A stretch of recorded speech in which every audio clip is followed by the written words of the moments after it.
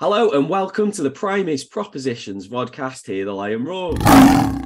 I'm Matt Brown, Head of Proposition, and I'm joined by our very own Nikki Hemmings, who's due to get married very soon. Hello, Nikki. How are you? I'm good, thank you, Matt. Thank you for telling everybody about that. But yeah, welcome everybody to this new episode of Hear the Lion Roar. Indeed, we've got a pretty good guest today, I think. So we're joined by Alan Waddington, the Distribution Director for Cirencester Friendly. Hiya, Alan. You all right? Hi, Mark. Hi, Nikki. Thanks Hi, for Alan. having me. I'm really well, thank you. And at the point where we're recording this, you can see I've still got a bit of a suntan because I've just come back from a family holiday. So hopefully that's camera friendly. You're looking very refreshed, Alan, and now I know why you've put a white background on to make yourself look even more tanned, I reckon. Absolutely. I could even have put a white shirt on, but yeah. But no. Good stuff. Well, it's great to have you on, Alan. So for those who are watching this and they don't know much about you, do you want to just tell our viewers a little bit about yourself, Alan? By all means, yeah, thanks, Mark. Well, Distribution Director at Cirencester Friendly. I've been here since December 2022. My background before that, I was just shy of 5 years as Head of Intermediary Sales at Guardian with a life and critical illness proposition there. And then before that, I was in income protection world as Senior National Account Manager at British Friendly. So income protection's been a long-standing passion of mine since my days when I came into the protection industry. And actually before that, people who've known me a long time will actually know that many, many moons ago, I was in the mortgage world and actually was part of a mortgage network.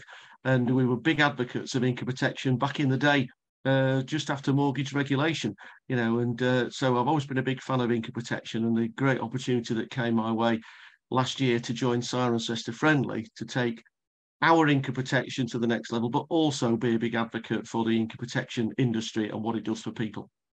Well, fantastic, some great experience there as well, and it's great to have you on Hear the Lion Roar as well, and it's brilliant.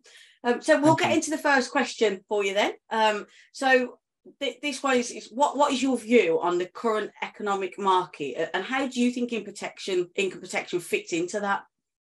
Okay. I mean, it's well documented, everybody's concerns about cost of living crisis and impact on mortgage rates and everybody. Hey, it's just about to impact me. I'm about to move house and increase my mortgage. Some would say, well, is that the brightest decision? But, sometimes you do these things at the right and wrong times. But it makes people make decisions, doesn't it? When people's income is being affected, when their kind of cost of living is going up and disposable income is being reduced. The tempting thing is that you cut back on everything. And, we've just seen in news, again, at the time of recording, that we've seen the July inflation figures where actually inflation has reduced. And of course, everybody's claiming credit for it. But food inflation seems to be going the right direction. Hopefully that can continue.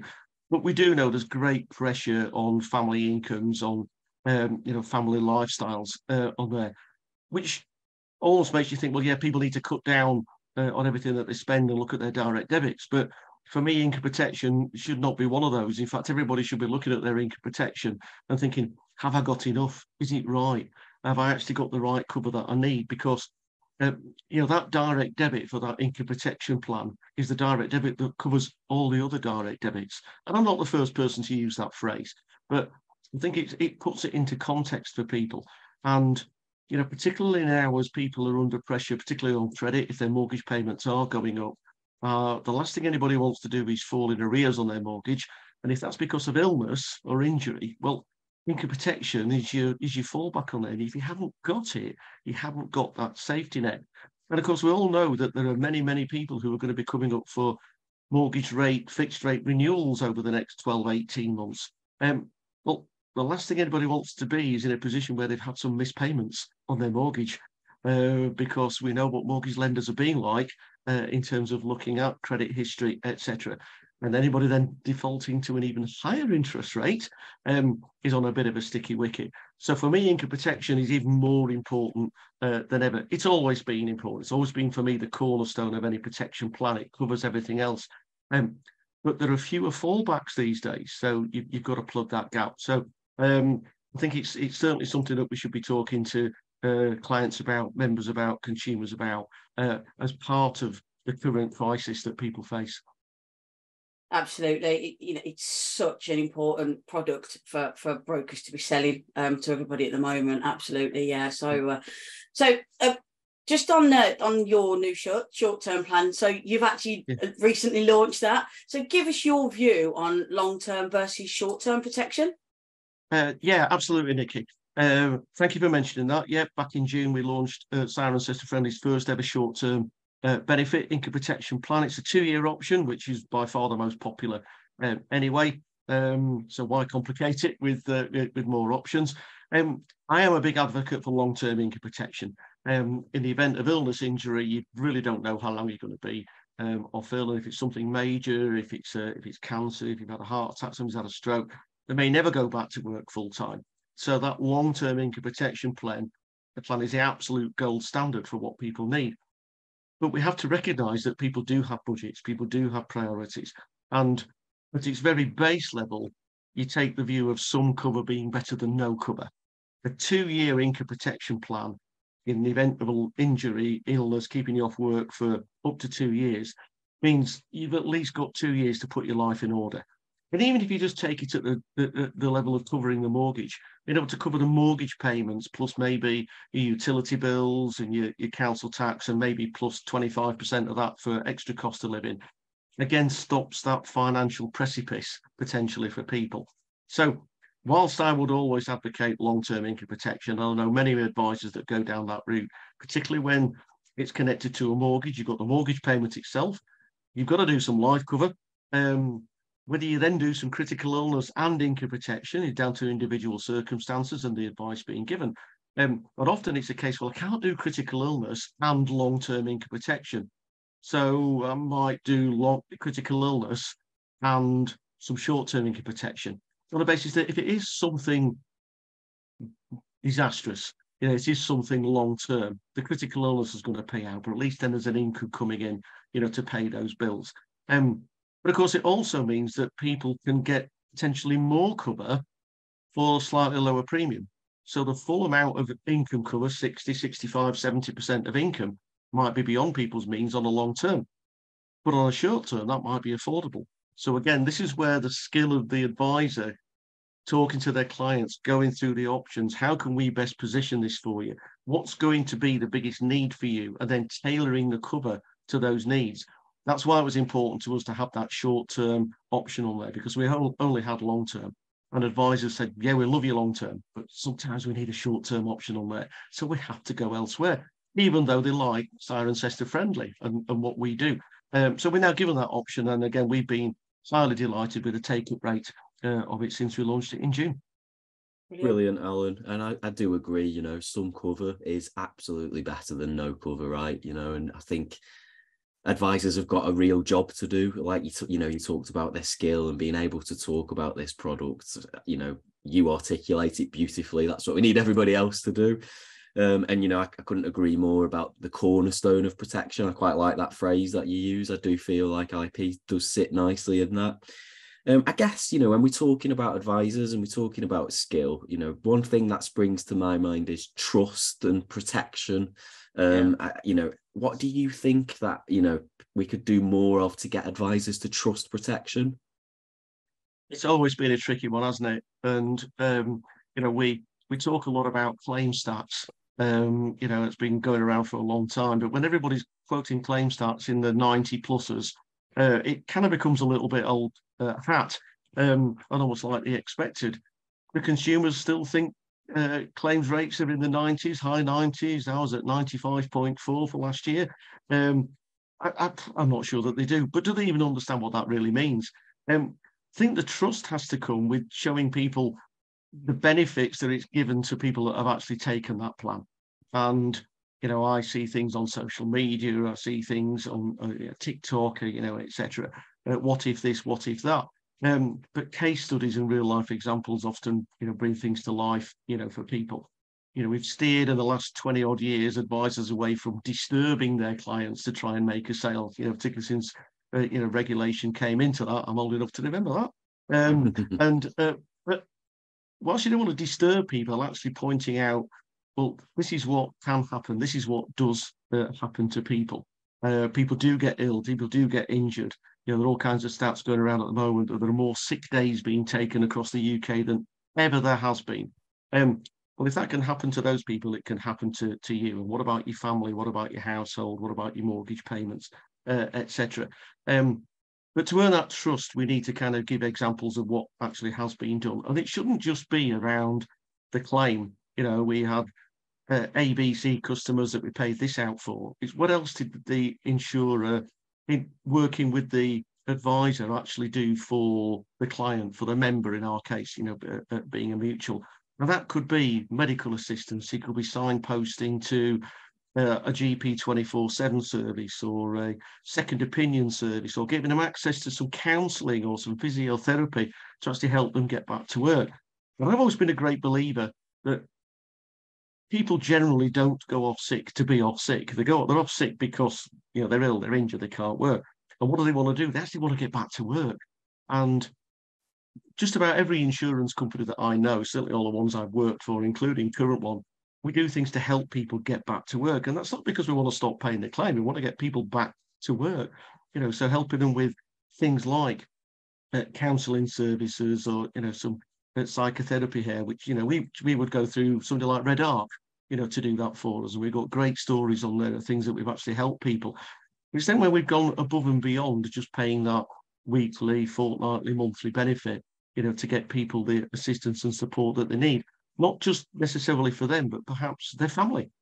And we've done things like arranging bereavement counselling, for kids, because one of the parents has died, and it's a real emotive issue.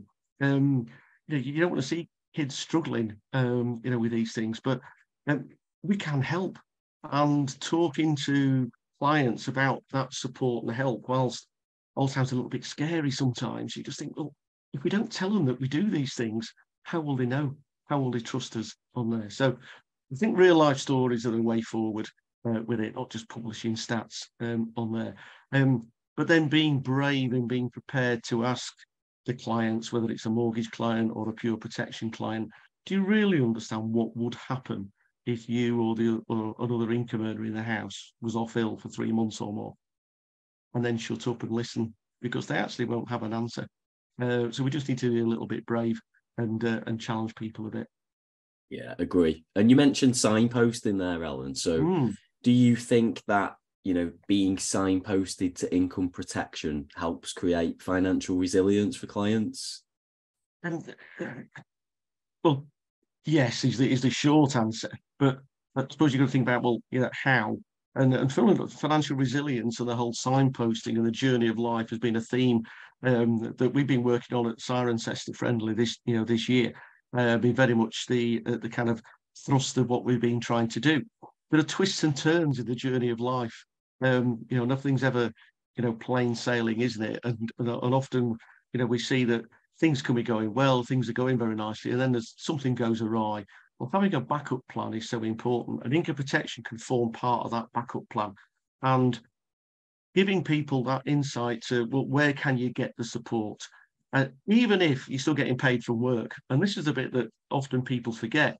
They'll say, well, I get 3 months full pay, or I get 6 months full pay. Well, that's great. But you ultimately need to get yourself back to work, at some point. If you've got an income protection policy with one of the leading providers, whether it be ourselves at Cirencester Friendly or anyone else pretty much on the Primis panel, there's help and support there, for you. Again, I mentioned before a couple of things around counselling and support, physiotherapy, those kind of things. But again, signposting to other advice, that people can get, second medical opinion services, these kind of things. So again, if we signpost people to those services that are available as part of the advice journey, we're more likely to get that long-term buy-in.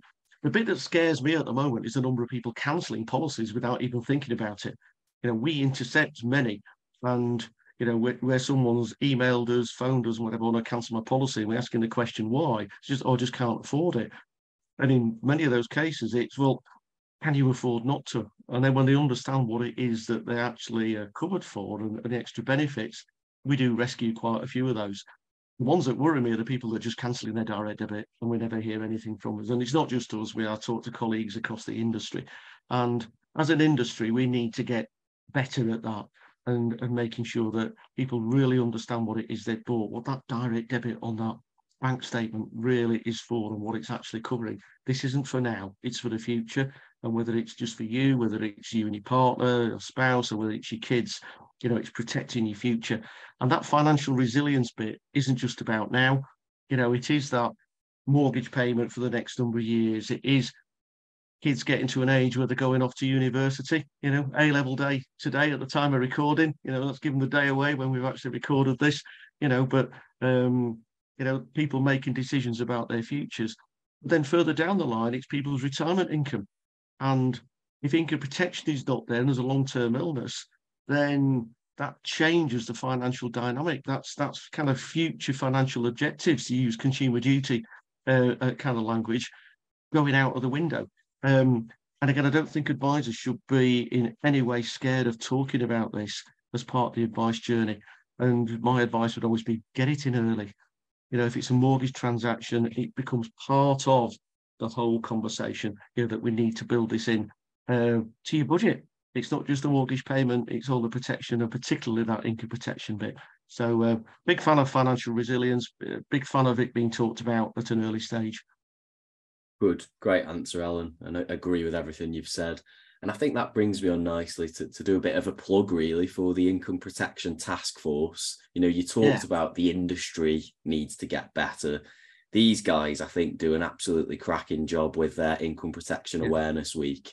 We're getting involved at Primis, so I know Vicky Jeffries is going to be on a panel, as are some of our brokers. So, for me, I guess, I want anybody watching this, because this recording will go out before Income Protection Awareness Week, to get involved, register, watch it. But I guess, you've got the IP professionals in the background behind you there. What do you think about Income Protection Awareness Week? Well, I couldn't agree more, Mark. The work that the task force do is incredible. I was at British Friendly back in the day when it was first set up, and we were one of the first organisations to get involved with it, along with Cirencester Friendly. Big advocate for it, big supporter of it. I recorded a video a couple of weeks ago. That will be part of it on there. We've got some activities planned again at Cirencester Friendly to be supportive. It actually coincides that week with an actual full staff away day. We do this once a year where we get all our staff, and we're actually including part of the Income Protection Awareness Week themes in that staff away day because it's so important. I suppose I could flip it on its head and turn around and say, well, I wish we didn't have to have one, but we're not there yet. And we do need to get income protection back up there in terms of how much of it is sold as a percentage of, of protection.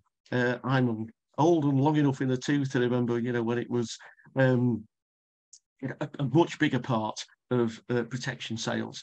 Critical illness has overtaken it in the last kind of 20 years. I would like to see that reversing a little bit. I do think critical illness is vitally important. There's a place for both.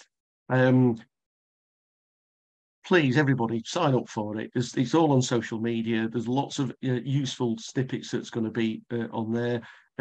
Not just about product push, but about the underwriting, about how claims work, about the importance of it. I'm sure there will be case studies of how it's helped people and their families, etc.